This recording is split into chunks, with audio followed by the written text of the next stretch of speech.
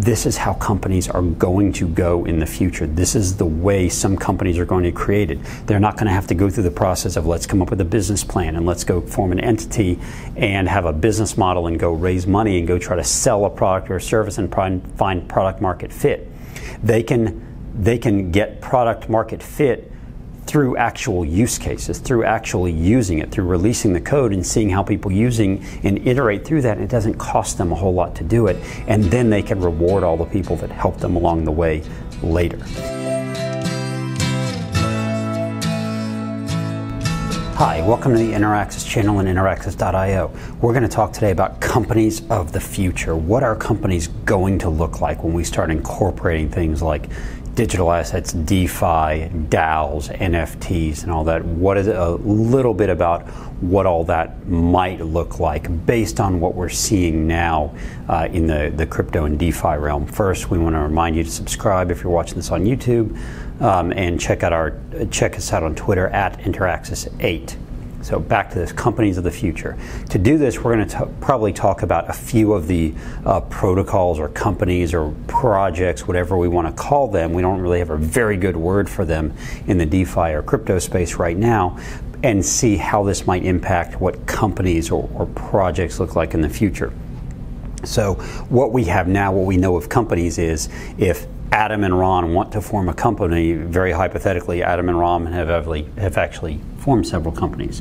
What we do is we go fill out some sort of like maybe LLC paperwork, right? So we have some type of official structure, right, which we file with some sort of state or federal entity that says here's what our structure is going to look like. And of that, we're going to lay out, here are the owners, here are the members if it's an LLC. Here's the board. Here's the executive team. Here's what we're going to do for profit, all those things. We might go get investors, and we have to tell the investors, this is everything we're doing. Here's how we're going to distribute profits to you, at what intervals and how much, and how we're going to get it to you.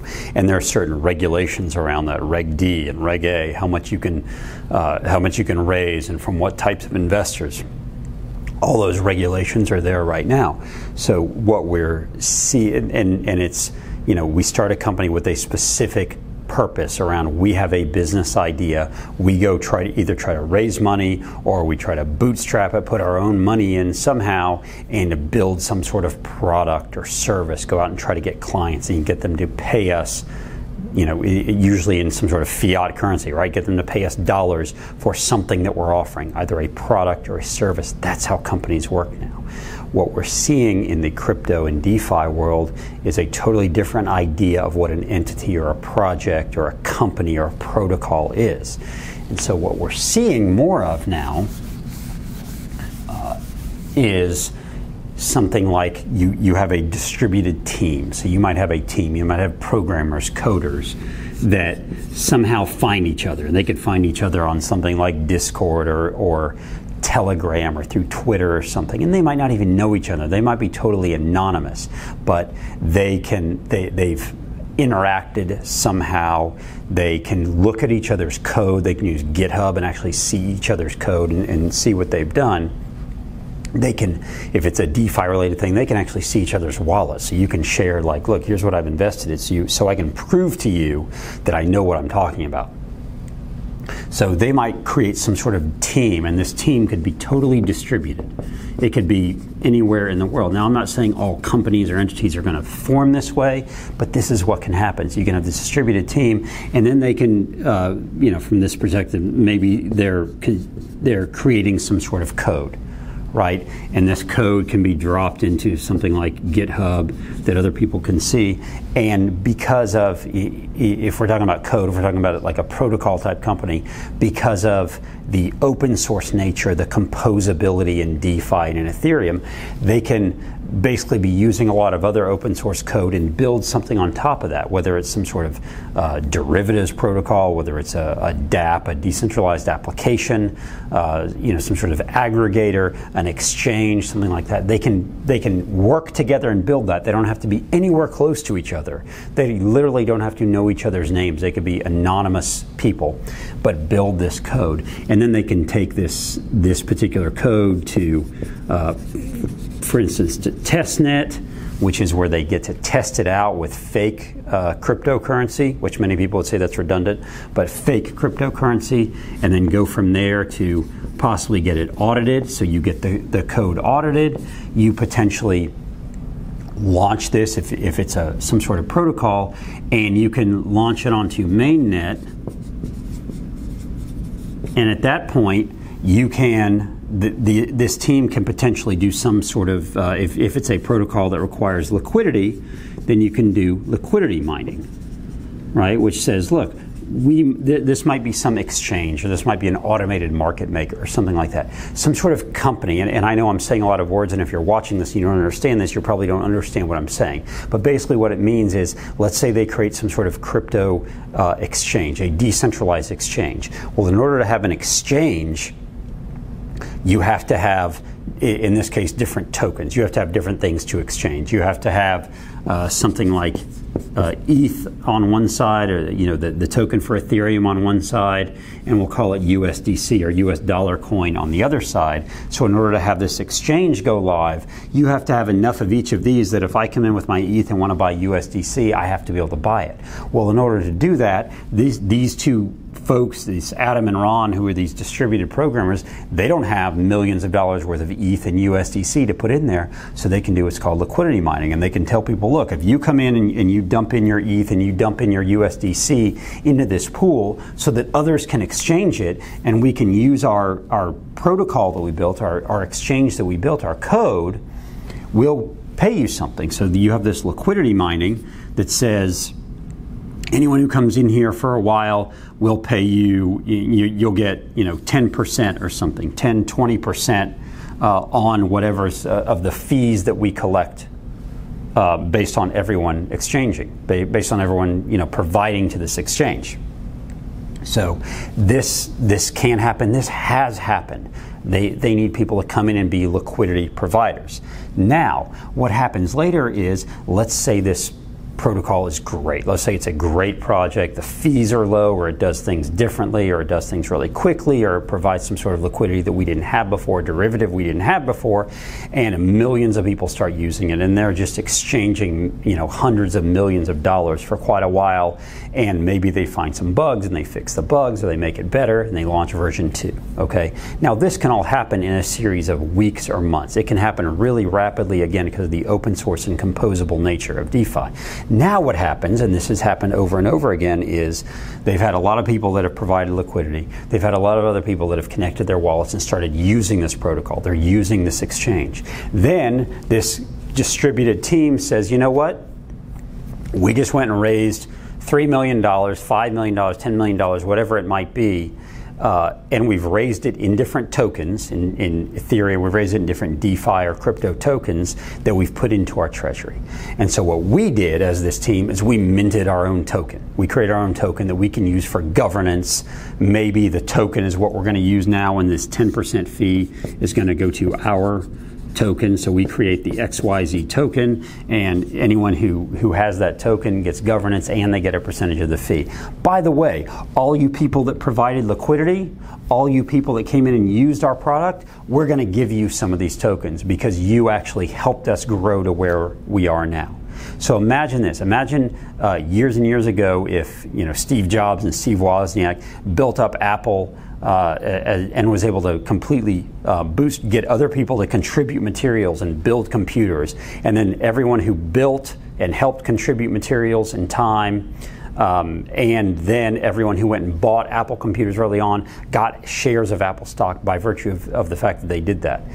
That's what it would be like. So this is what we're seeing, is these companies are being created, and now this distributed team of a couple people has a Discord group, for instance, so they have a whole community built that they built, the people that are helping. They're either providing code or they're providing feedback, or there might be someone managing that Discord community, and that person has a role. And look, they can pay them in tokens now, right? They can pay them in XYZ tokens for providing education, or helping out with the community, or helping on Twitter, or helping with social media or something, or finding out what people want, or helping with collaborations with other protocols.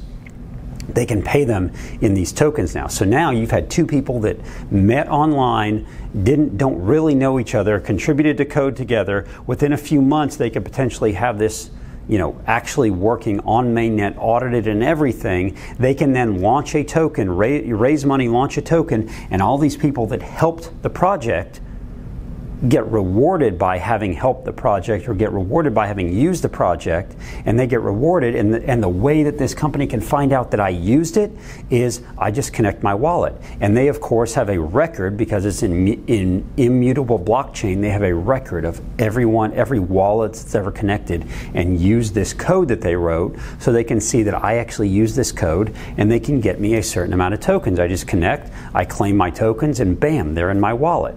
And the cool part is, because of decentralized exchanges, because of things like Uniswap and Balancer and Sushi and such, these XYZ tokens can be liquid right away. So this team that minted these XYZ tokens as governance and value accrual tokens can now provide liquidity onto a decentralized exchange like a Uniswap or a Sushi Swap or a Balancer or something like that. They can provide that liquidity. And now if I've gotten a couple hundred of those tokens by virtue of having been a user or having been a liquidity provider, and those tokens now have a value, I can go exchange those. I can go take those, and I get a couple hundred tokens, and they're worth $5 each. I've gotten $1,000 for doing something I was doing anyway, but I've gotten rewarded for being a user. This is how companies are going to go in the future. This is the way some companies are going to create it.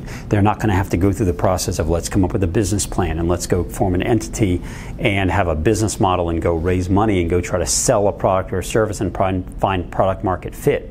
They can get product market fit through actual use cases, through actually using it, through releasing the code and seeing how people using and iterate through that. And it doesn't cost them a whole lot to do it. And then they can reward all the people that helped them along the way later.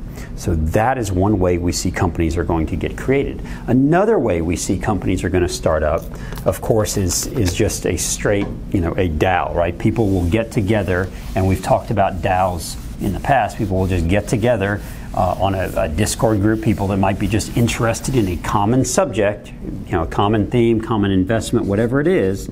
So you're going to have people get together, again, Discord, Telegram, Colony, whatever it might be, and they're going to start discussing something, and maybe they throw some money together and go, oh, we want to invest in something. We want to invest in DeFi protocols. We want to invest in NFTs. We want to invest in real estate tokens, whatever it might be. And this loose organization is going to start to form some voting rules. They're going to start to form some alliances. They're going to start to form working groups and all these things. And you're going to have these organizations that are just created organically. And eventually this DAO might go, look, we need some way to govern ourselves. We need some way to make sure that only the people in here are able to vote on things, but we also need some sort of incentive structure because we've grown enough that we need people to help. We need someone to help run our community. We need someone to help run the Discord. We need someone to help watch people come in the door of the Discord and make sure they're okay. We need someone to connect our Discord and Telegram with our website and with Twitter and everything else. We have to give them some incentive, so they'll also create a token. And they will, offer it up as incentive. They will offer it up for incentives for helping. They will offer it up to those that are already members of the DAO. They will offer it up for those that contributed money, contributed funds.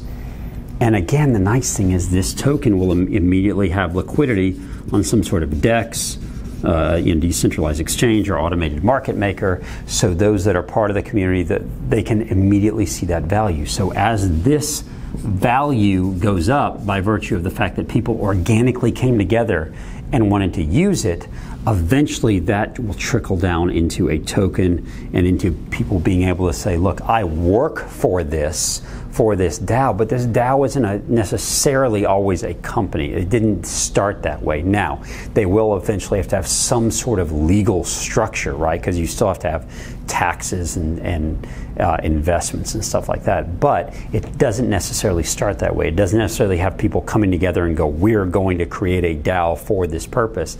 It just might be people talking, and they pool some money together and they buy a few things, and then they go, we have to govern it. We have to have a structure for this. And they start to do it that way, and it'll be more organic. And what we'll see from that is tokens get created. And now that I can go sell these tokens where I contribute and I get this incentive, I can go sell them on an exchange. That means someone else can buy them. And by buying them, maybe they get to contribute. They get to vote on the DAO. They get certain benefits from having that as well. So this is what we see. This is where we see companies are going to go. Now remember, these DAOs, and a DAO can be sprung up organically, or some of those, as we say, projects or protocols or whatever, they probably have a DAO as well. The interesting part is seeing what DAO treasuries are going to do, and that's where things are getting really interesting, because these DAOs have tokens involved, and this now is the treasury. And a lot of times the treasury is heavily invested in whatever the DAO token or the protocol or the project token is. And so now it's going to be interesting, because these folks that got together, not only are they trying to manage their own protocol and they're trying to manage the code or manage whatever these investments are, but now they also have to manage their treasury. They have to manage the tokens that are sitting in their wallets and the value in them, and make sure that they're not overextended on one particular token. They're not diversified enough. Make sure they're not using too much leverage. All of those things. It's going to get really interesting to see how DAOs and how these projects, protocols are managed, because they're not like a hierarchical company the way we think of them. They're going to be, some of them are going to be created more organically. Some of them are just going to spring up. They're going to grow in different ways. They're going to have value for different reasons. They're going to accrue value to their tokens in different ways. And it's just getting really interesting to see how all these projects, DAOs, organizations are starting to flourish and starting to show and create real value for people, and then to see where that's going to go in the future, and how we're going to have this merging of the way we've always done things with entities and businesses and raising money versus the way they're going with DAOs and protocols and projects. So we just want to talk about where we think the companies of the future are going to go, and give you some interesting information, just some interesting food for thought. So we hope you enjoy this. We hope you'll subscribe. Hope you'll check us out on Twitter at InterAxis8, and we'll see you in the next video.